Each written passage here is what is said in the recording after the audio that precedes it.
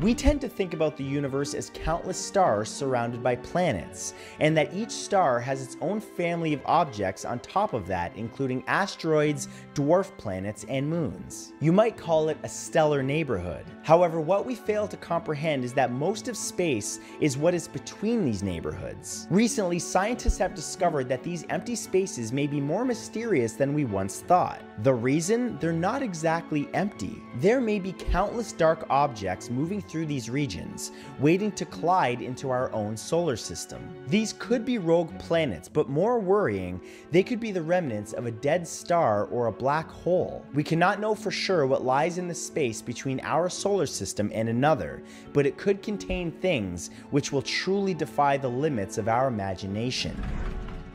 And number 1 is beyond.